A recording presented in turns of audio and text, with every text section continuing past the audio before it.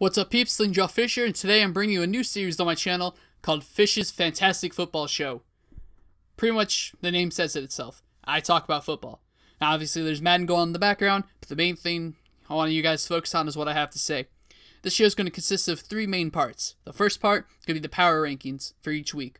Pretty much who I feel the top 5 teams are in the NFL. Secondly, 3 players that played really well this week, and 3 players that don't deserve any of the money that they're getting in their paycheck. If this was about baseball, the entire New York Yankees lineup would be right there. And that pains me to say because I'm a Yankees fan. And the last thing is where I pick every single game. One I'll go more in depth with, and that's my game of the week, and the rest of them will just be speed picks.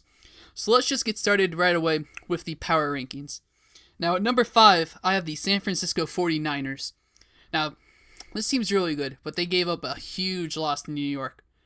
I mean, Alex Smith did not play well, the defense didn't play well, they just had an off week. I don't think it's anything to be too worried about, but just for now, they're at the number 5 spot for me.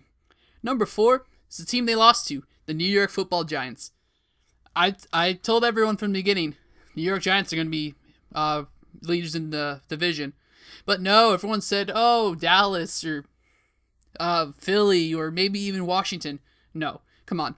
Philly can't even play football. They have great talent, but they can't play. Dallas always chokes, and this time it's not really Tony Romo's fault. He's been playing good the past 2 years.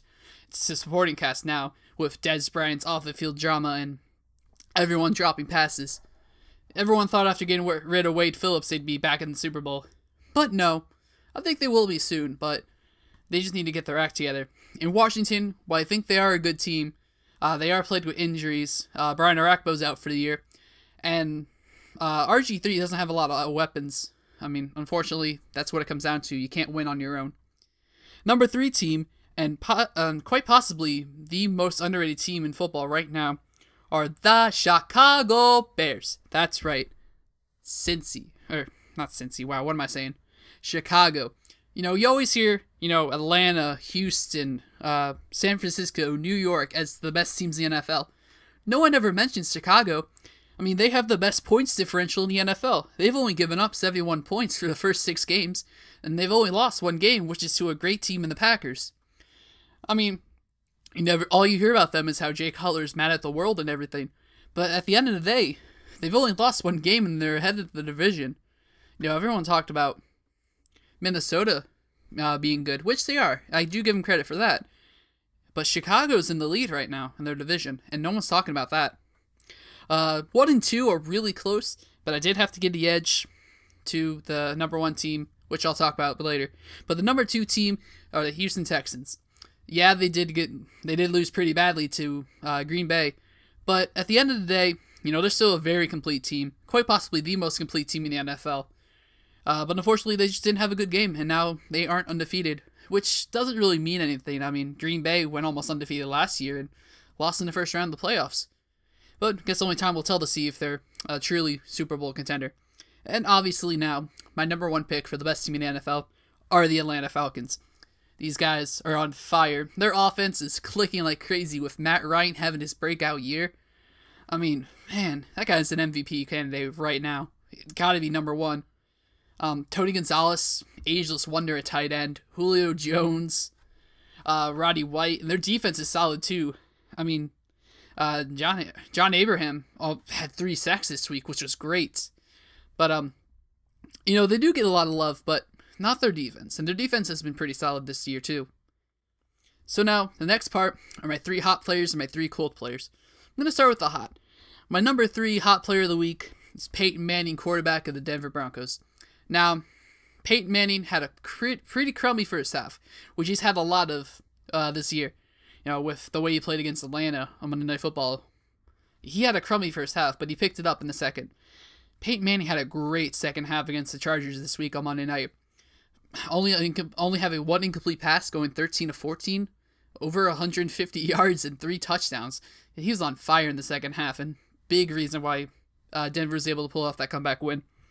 My number 2 hot player of the week is Sean Green, running back of the Jets. Now, the Jets need to go back to a running game. Mark Sanchez can't throw the ball. He can't be trusted by throwing the ball 50 times in a game. But my boy Tim Tebow, he just can't throw the ball. I'm a big Tim Tebow fan myself, but he can't throw the ball. He can give a spark, and that's what led the Broncos to the playoffs last year. But Jets need to be more of a running team, and that's how Denver was last year with Tim Tebow. I wouldn't mind giving Tim Tebow a chance, but I'm going off on a tangent. Sean Green, number 2 player of the week. And my number 1 player of the week, obviously, is Aaron Rodgers, quarterback of the Green Bay Packers. Dude threw for 6 touchdowns, over 350 yards, and no picks in a rout over the Houston Texans. Might quite possibly be the best team in the NFL right now. Now, he really cemented himself as, hey, I'm the MVP, let me do my thing, and I'll carry my team to victory, which he did tremendously. Green Bay's back. I mean, they did start off slow in the first half, their first few games, but now they're coming back. Huge win over Chicago in week 2. They're proving they can hang with the best of them. If it wasn't for, a bad call by the refs, they'd be 4-2 right now. Alright, and now let's get to the cold players of the week. My first cold player is Phillip Rivers, quarterback of the San Diego Chargers. Now, he did the opposite of Peyton Manning. He was good in the first half of the game, but in the second half, 3 picks and 2 fumbles. And both of those fumbles were recovered by the Broncos, and one of them was taken back for a touchdown. And I don't know about you, but that's pretty bad. He was playing like Michael Vick that half. But like I said, the first half was pretty good, 3 for 2 touchdowns. But, it's what you can do for me now. And he did not do anything in the second half. My number 2 cold player was Adrian Foster of the Houston Texans.